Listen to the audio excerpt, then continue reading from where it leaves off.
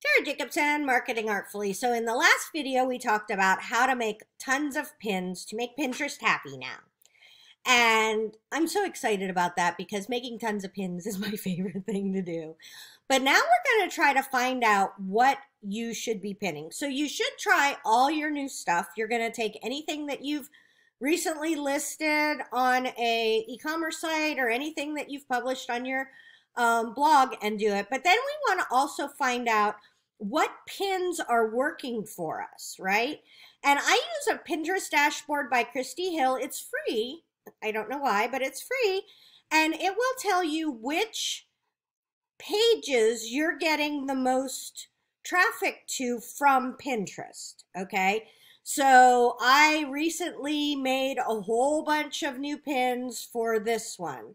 I made a whole bunch of new pins for yelling at your, so I have another one that is about yelling at your parents, your dementia parents.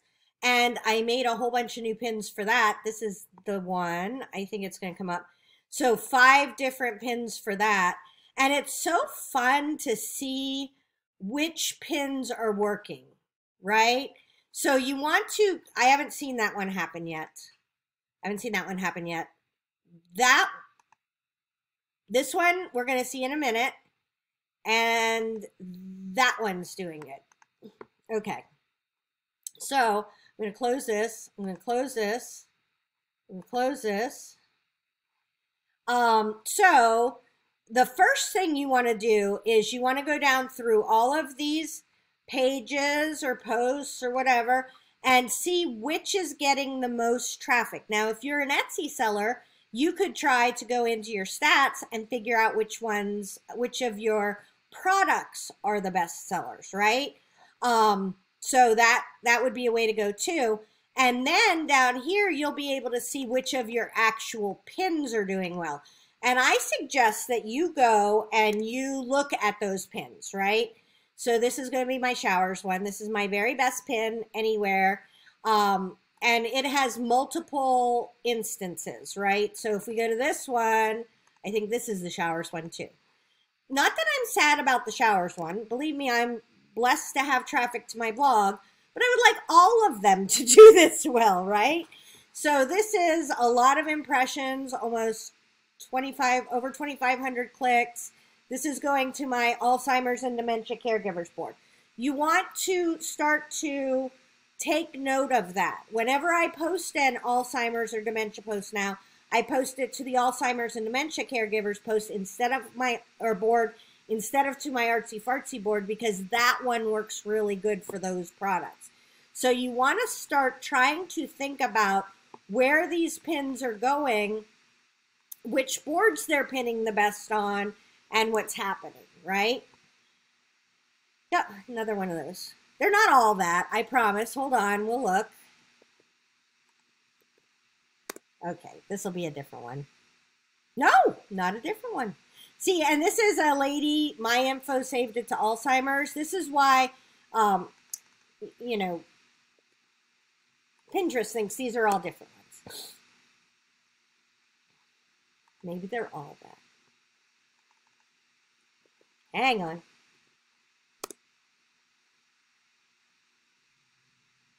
Is it changing?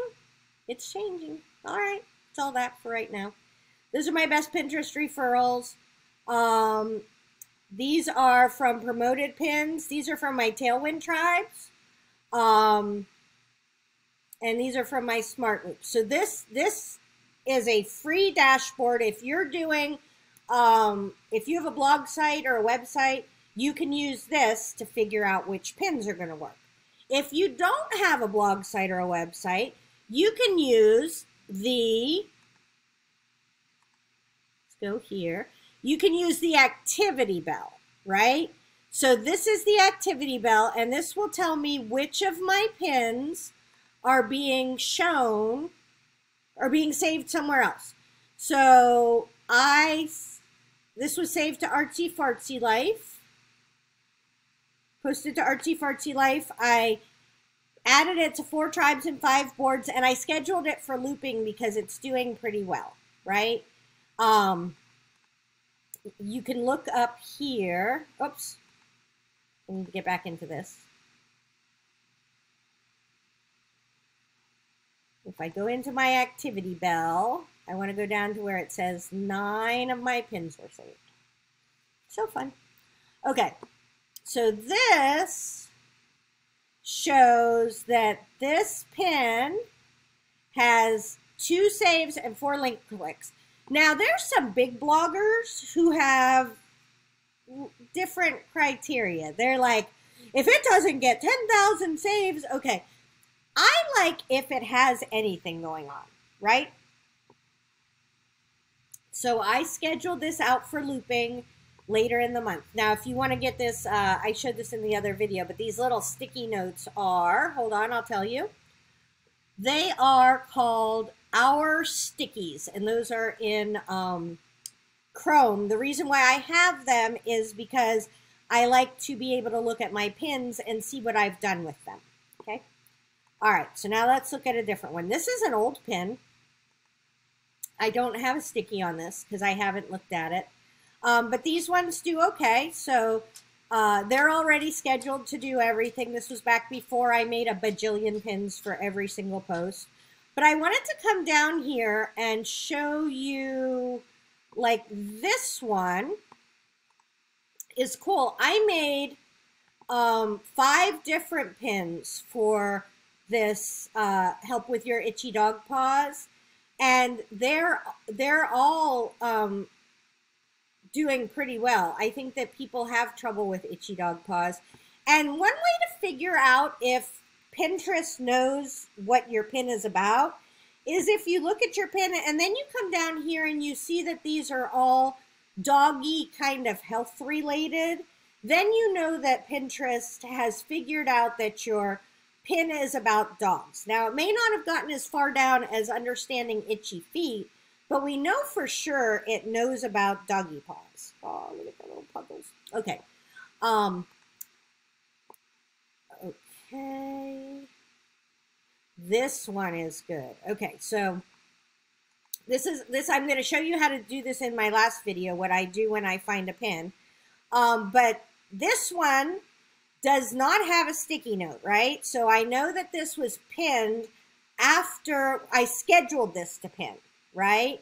So what I'm doing, just to recap 20 seconds from the last video, I make 5 to 7 pins. I schedule the first one out, I post the first one out, put a sticky note on it, say what date I pinned it, say how many boards I pinned it to, how many tribes I pinned it to, let it go. And then there's 5 or 6 more that go out over time. Well, when they show up in my activity feed like this, that somebody is doing something with them, then I want to make sure I go ahead and schedule them in Tailwind if you're using Tailwind, or you could, you know, come in here and save this to a different board and use a spreadsheet and say, okay, I want to save it to dementia caregivers. I want to save it to dementia products. I want to, you know, so you could do it either way. In the next video, I'm going to show you how I use Tailwind to do this, but you can do it without Tailwind. Another way to find your top pins is actually in Tailwind. If you come over here, they have a very new section that they just did, and they tell you what their top pins are. So here's a shocker. It's the shower pin. I'm not mad about it, but I wish I had other good pins. And so this is something I pinned for somebody else. This is something I pinned for somebody else. And then flip out books. So I have not made another set of pins for flip out books, flip out pages, but I think I should because this is doing really, really well. Before I started doing the different pinning to the right ones, I personally pinned this to my own board on Marketing and Media Monsters. And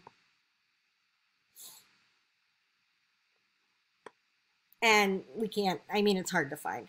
But that is doing pretty well, right? We can see that that's doing pretty well. It has almost 30,000 impressions and 500 clicks. 500 clicks is what I care about. I care that people are coming to my website to see what I'm doing. I have made, this is a cold sore pin.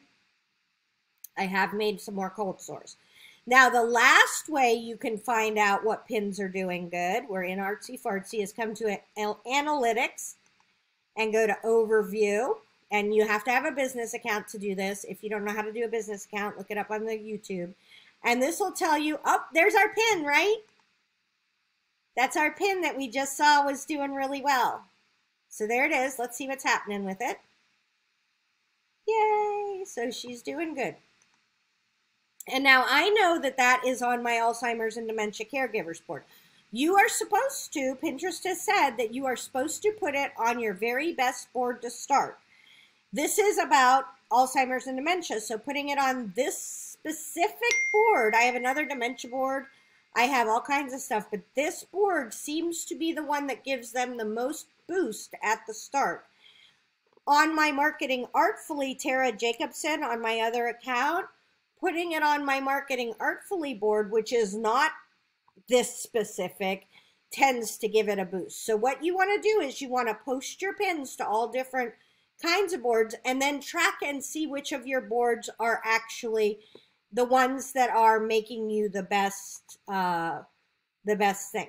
Okay, so you want to see your top pins. This is fun. I did this one just on a whim. I found this picture of this lady and I was like, I'm going to make a pin of it. And it's doing really well. I'm very excited about that one. And so it's somebody else's pin. And I always wonder about this. Should I post other people's pins? Yes. If you want to share this person's pin, you absolutely can. This is somebody pinned it to dementia, right? So I could go ahead and schedule this out to, or I could just pin it to one of my boards right now. Let's see, dementia caregivers. Do we have dementia caregivers? Can't remember what they're called.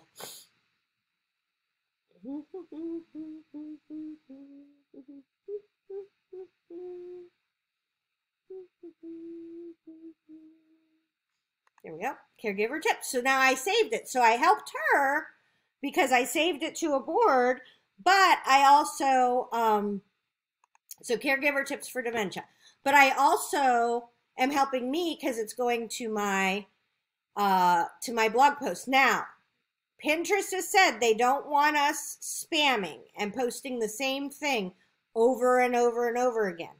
So you see, I did it over here, and then I had all these other pins, and then I had this one. So if I, because I'm not keeping track of what I'm doing on a spreadsheet for this, if I came in and I saw it was like this one and then two and then the same pin, I would have totally just delete this one I just did, right? Fine. Not hurting anything. So let's go back, and there's a really cool thing you can do now. You can say pins created in the last 30 days and see which ones are doing good. That one's doing far and away the best. This is a video pin. The thing that oh, darn it. Sorry about that.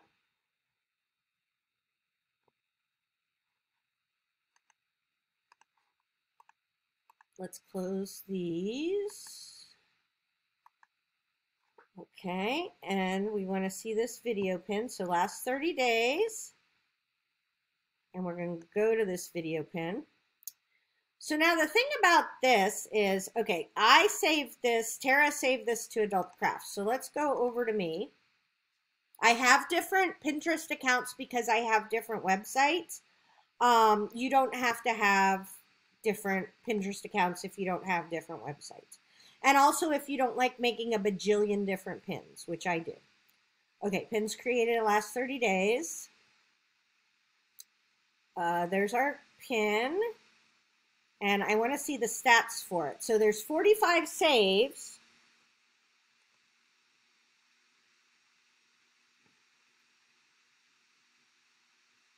And 6 link clicks.